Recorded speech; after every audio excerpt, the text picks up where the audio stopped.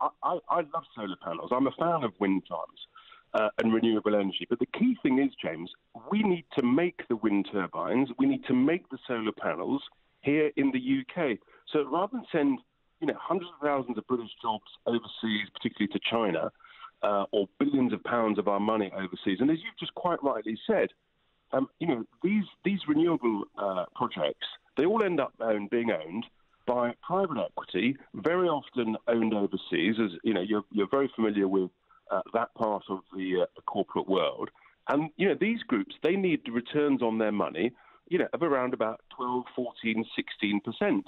Whereas the government could be making these wind farms, funding these wind farms, and the government's cost of money is about between 0.5% and 1%. So what's happening, James, is that the government thinks it's very clever, having essentially outsourced the cost of putting these up. But what it's actually done is that it's put a huge annual cost on every single household, which of course affects the least well-off, the lowest paid, the poorest in society the most. And what I really do object to is the wealthy middle-class metropolitan elite, who, like all of us, are concerned about climate change.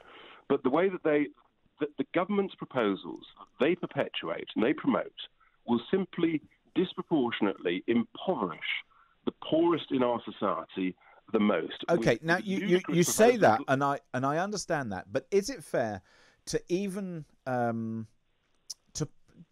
is it fair to be in this day and age a climate skeptic? So, for example, there are some people who will say this stuff is put together by people who are driven by different motives, that the climate change is being driven by changes to magnetic poles, all that sort of stuff. Do you think that that is in the realms of conspiracy theory and the climate is changing and we need to do something? Or do you take the view that we are being pushed into making decisions and taking decisions that are perhaps driven by a different agenda?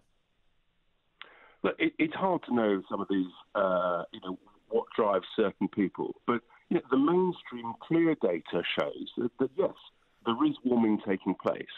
And, I think most of us understand that.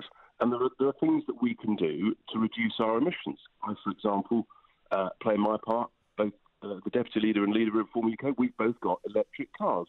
So, I think there are things we can do. But what we shouldn't do, James, as we look to reduce emissions over the next 20 to 30 years, is force the cost unnecessarily on the lowest paid in society, the least well off, with plans that are simply not the right way to go. And at the moment, what troubles me is there's no discussion about alternatives. Let me ask you just finally, Richard, before we go to the news. We've put this Twitter poll up, which says the world will face catastrophic climate change unless immediate action is taken, according to Alex Sharma, the UK minister in charge of climate talks to be held in November. Are you worried about climate change? And the simple answer is yes or no. Richard Tice, what is your answer? Yes. Oh. Yes, and I think we can do. We are doing. Let's celebrate our success, James. The UK has led the way. We've reduced our emissions by 50% in the last 30 years. Let's celebrate our success. Let's continue to lead the way with technology. But let's not be daft and stupid about forcing the cost unnecessarily from the wrong schemes like daft proposals to ban all our boilers on the least well off and the poorest in society. That's no way to make a difference.